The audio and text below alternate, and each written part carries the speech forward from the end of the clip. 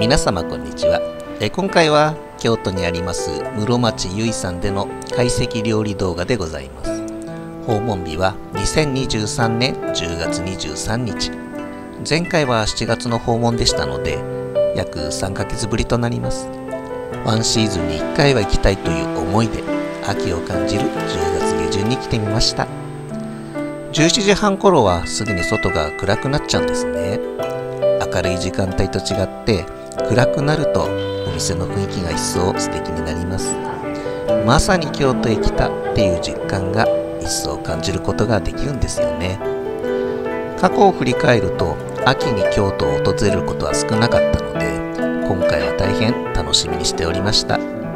この時食べたいと思っていたのは秋の味覚、松茸。松茸は10月下旬だと終わりに近いですが、出てきてくれると嬉しいんだけどな。ではお楽しみくださいませ。はい。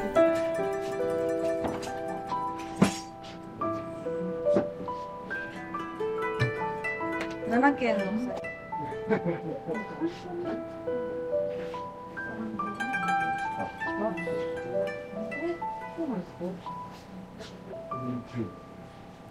私はすでにビールを飲んでしまっていますが、コースはまず食前酒から始まります。杯におかみさんからこのようについでいただきます。基本日本酒となりますが、初めて見る銘柄も多いですね。今回もおしゃれなラベリング、これも時代の流れなんでしょうか。これから先は私たちがオーダーした日本酒です。銘柄はお任せで進めていきます。一番手は三室杉ですね。三室杉うますぎって心の中で叫んじゃいますね。旧暦の9月9日、新暦でいう10月中頃は重陽の節句で、別名菊の節句と呼ばれます。なので今回は菊をテーマにしているみたいです。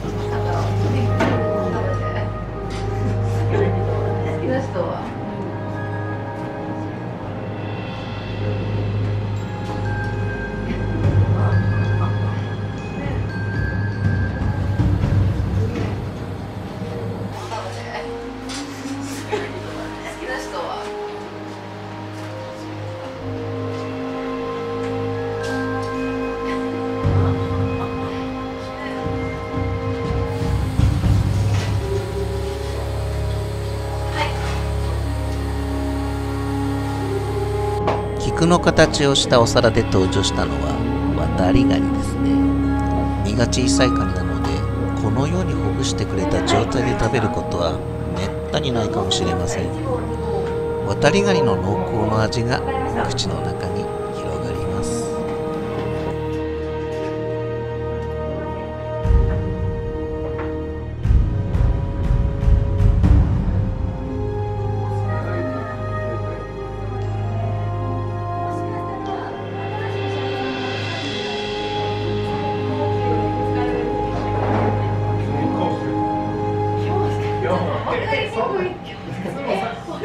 これ2日酔いですか今？失礼します。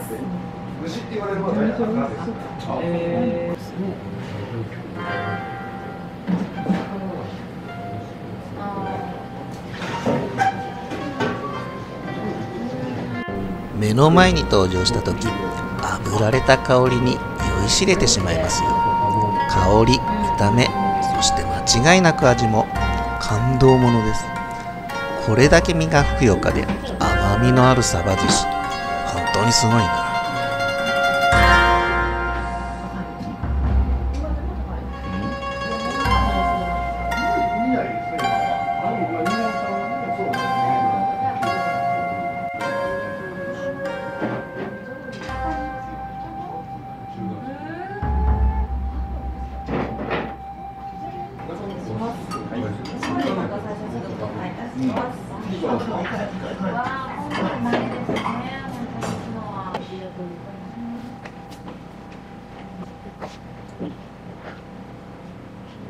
真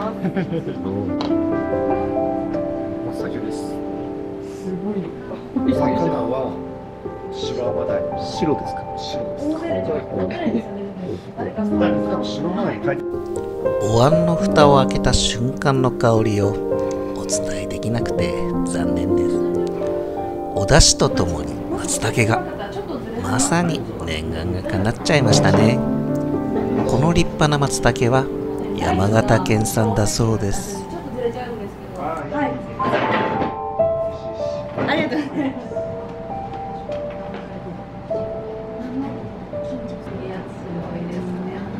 実は甘鯛には体色が異なる赤甘鯛、黄甘鯛、白甘鯛の3種があります。中でも白は最も大型になり、なかなかお目にかかれない超高級魚。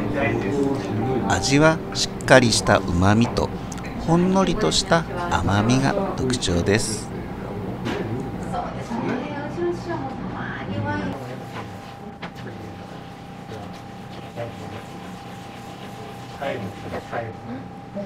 大丈夫。わさびすごい。あ、わさび、そうそう。なんかめっちゃこれ他のお客さんとかがすごいんだな。わさびです。食べたかこれは。香りですね。山形の。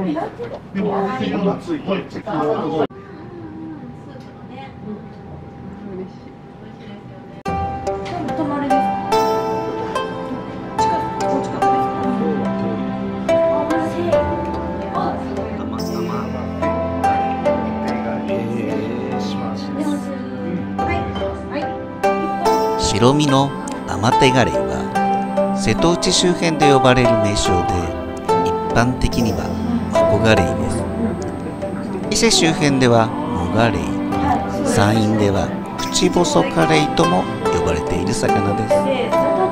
今回は甘手ガレイと言いますが、その味はヒラメをはるかにしのぎます。ただし活魚で生け締めをして初めてこの美味しさが現れてきます。やっぱり塩で食べるのが一番かな。大丈夫ですか？ありがとうございます。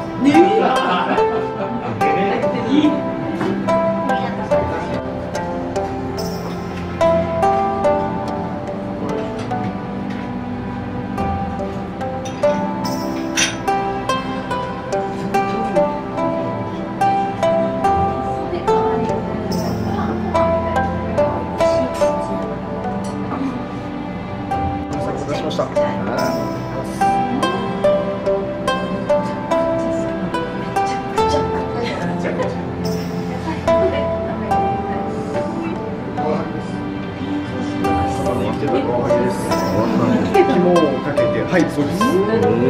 肝を裏ごしてから、お出汁とお醤油でちょっと合わせてから、はい、かけて、で、芽ネギとうちのポン酢たっぷりかけてます。ポン酢、やっぱりポン酢。カワハギの美味しさは肝こそありと言えると思います。やっぱりカワハギの肝は濃厚なコクが密集して絶品ですからね。さらに室町ゆいさんのお出汁と合わさったポン酢、もちろん裏ごされたカワハギの肝が入ったポン酢も最後までいただきます。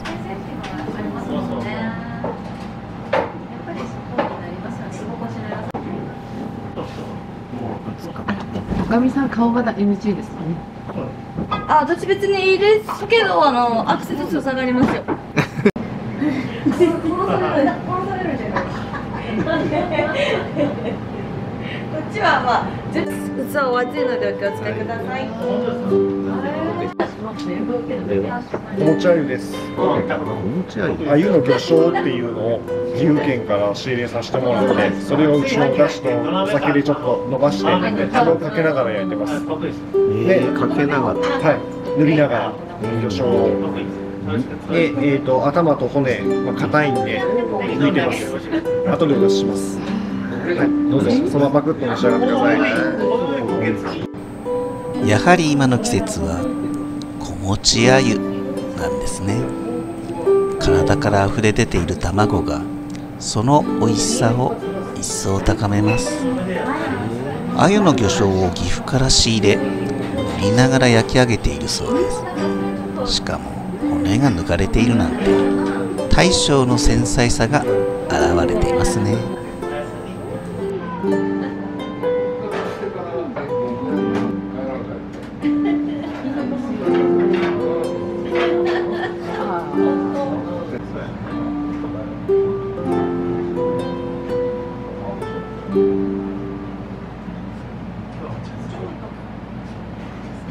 失礼します。ありがとうございます。失礼します。すごいさっぱり。ちょっと得意じゃないこれ。そうなの？そんなもんあるんですね。危ない危ない。これじゃあ。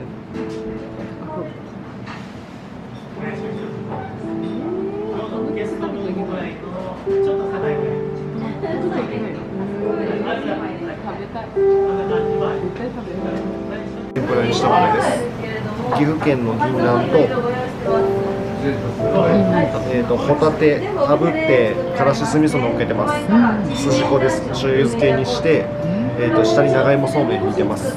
で、甘エビは、玉ねぎ麹で和えてます。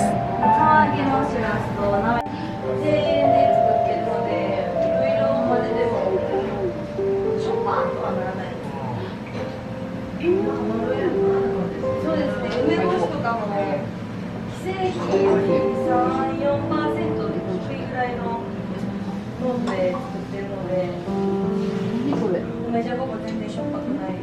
めっちゃ美味しい。ハッスン、懐石料理でもよく聞く名前、ハッスン。このハッスンを一言で言えば酒の魚ですね。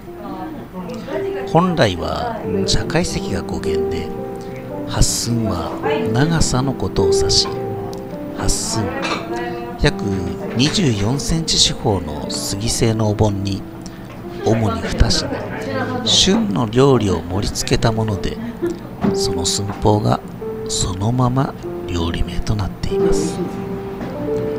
懐石料理では海の幸、山の幸の料理を数品盛り込んで、季節感を表現した料理をハッスンとしているようですね。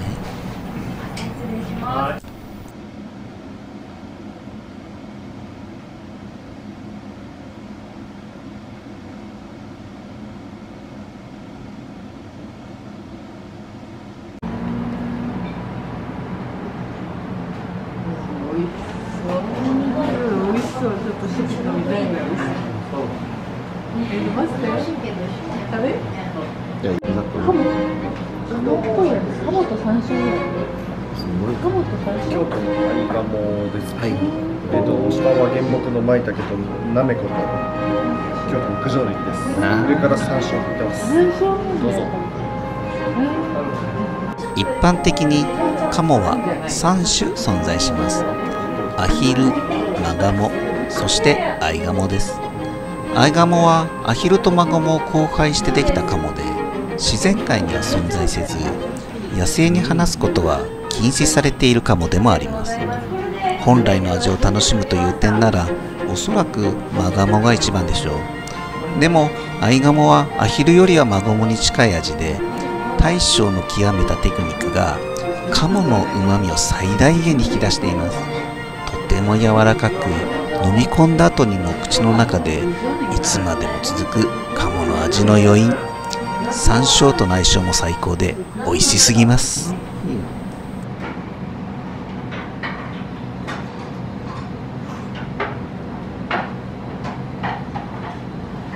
上に乗ってるのがこの花井口っていう花井口。下の紫色っぽいキノコがアミタケっていうキノコです。アミタケって高級キノコなかなか市場には出回らないキノコなので、金チョコ食べたこともある。去年こっちで食べてる可能性もあります。ダイレクトにキノコですね。アミタケは松林の地表に生えるイグチ科のキノコ。独特なぬめりとうまみがあって、生えている時は薄い黄褐色ですが、茹でるとこのような赤紫色に変色します。これが他のキノコには見られない特徴らしく、他のキノコと判別するポイントにもなります。花井口は中型から大型のキノコの一種で、カラマツ林の地上に生えます。花井口には別名が地域によってたくさんあり、落葉や地ごぼうとも呼ばれています。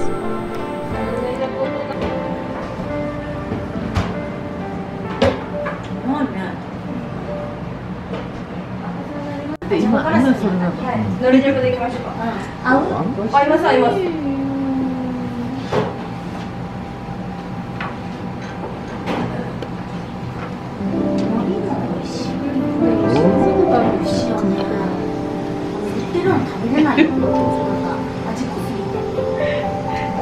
ですね。はい。ガーンでキッカカブラ。はい。何もありますか。もうないちっちゃいカブラとニガブラ。を剥いて菊に剥いてます。見えます。カブラは関西地方での呼び名で、いわゆるカブです。キッカカブはカブのキッカ切りを指し、菊の花のように飾り切りしたものをキッカと呼びます。なので大根を用いた場合はキッカ大根なんて呼び方になるわけですね。それにしてもお椀の中に菊の花びらがいっぱいですね。こんなに食べるのは初めてかもしれません。この間のこと1ヶ月以上は持ってたんだけど、途中からダメになりました。本当ですか。またこの子なんか切り抜く人がめっちゃかっこいい。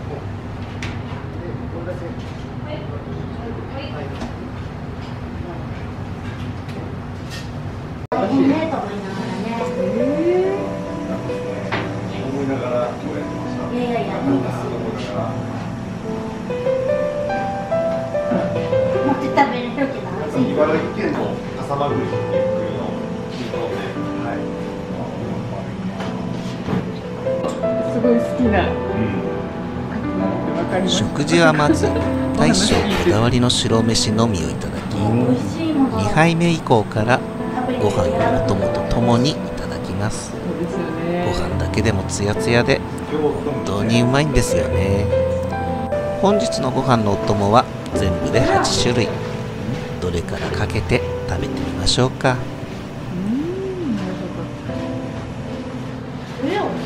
だから来るのすごいね。でも全然通っちゃいますね。変わっちゃって、ゆいさんのと。あ、そうなんです。最近じゃああれでは行かれてないんですか。あ、明日がダメやったんです。ダメです。まあ、行くけど、一番の目的は正直言うと。それぐらい、なんかすごいハマっちゃって。ありがとうございます。まあ、そのために撮ってたから。普段だから。みんなもったいないなって言うけど、何がもったいないから。今気づきました。だいぶ前に気づいたんですけど、そんな暇はないね、ご主人って思ってはいたんですけど。で、15分ぐらいに起きるんですよ。で、また喋り出すっていう。間違ってご主人、間違ってね、ご主人が他のところに何か行くとしたら、そこに行きたい。楽しみだね。ちょっと海苔を本当になんていうのがすごいあるから、すごい楽しいんですよ。毎回、かなり寄ってます。撮ってるの結構好きみたいで。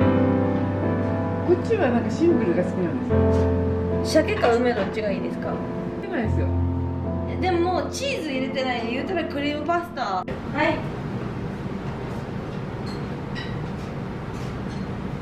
ほぼさえ運転できれば、私飲んで帰れるわけですよ。本当に？そこに使ってください。本当にありがとうございでます。もいくらだね。ちっちゃいね。さっきから食べようとするたんびに全部落ちてるんですよ。もうあさってぐらいに動画もう全部見てくださいね。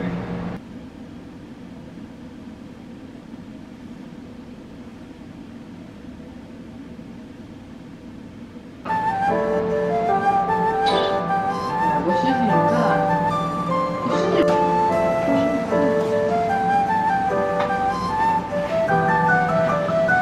早生みかんのシャーベットと早生みかん早生まれみかん、ちょっとまだ混熟されてないという青っぽい感じの早生みかんのシャーベットとパープルっていう長野県のぶどうですね、皮付きのぶどうとシャインマスカットです。違う、パープル。はい、それから白ワインが入っています。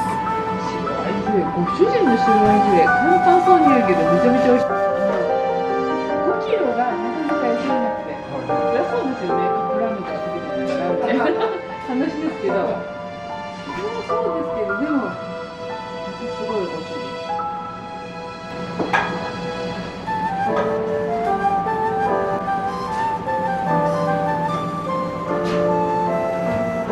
皮も入れたんですか、このみかん。はい、皮入れない全部入れます。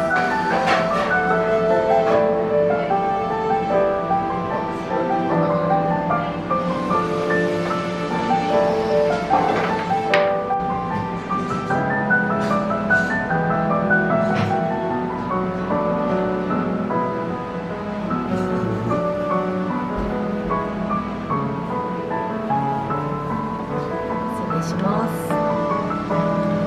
栗きんとん大福です。大将の地元岐阜の銘菓の栗きんとんの中に入れて、出来たてのちょっとあったかい牛ヒレ包んでます。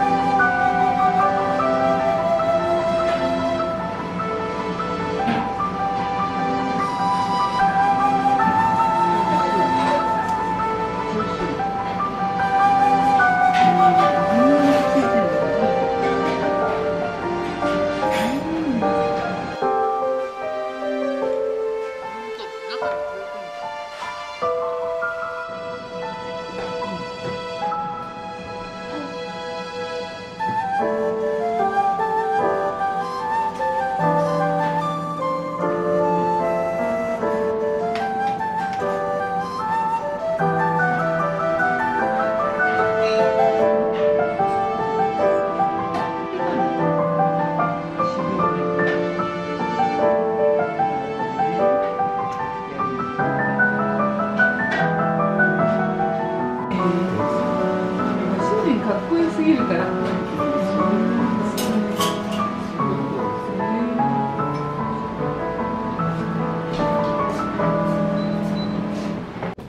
それではまたお会いしましょう。バイバーイ。